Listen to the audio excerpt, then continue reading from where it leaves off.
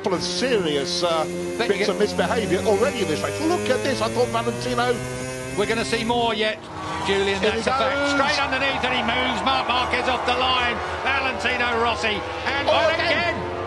Feet off the footrest, looks round. I wouldn't bother waving. This is Barry Sheen versus Kenny Roberts, 1979, ladies and gentlemen, and everybody's shaking their heads. Out goes Valentino again. Marc Marquez, this is personal. This is a real personal fight. Valentino thinks he's been interfered with deliberately there. That's what that gesture was about. This is proper racing, if you ask me, Julian. I agree with you. I don't think it's got anything to do other than the fact there's two top men, egos and performances fighting around this Sepang racetrack, and all the time Valentino's lead in the championship is being whittled away by Jorge Lorenzo out front. Underneath, that's two lines you can get through there quite neatly. It's when they affect the likes of Lorenzo's front tyre. We saw it in Phillip Island. Will we see it again here in Sepang? Here comes Rossi. Rossi up the inside of Marquez.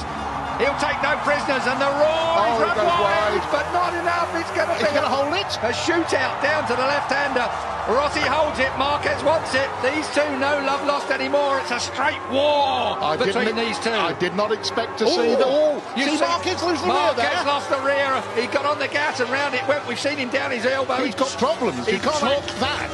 He tore his elbow out in qualifying. If you saw that particular footage, it was unbelievable. He should have gone down. He didn't go down. And now Marquez is chasing Valentino Rossi. Rossi limits the damage that Lorenzo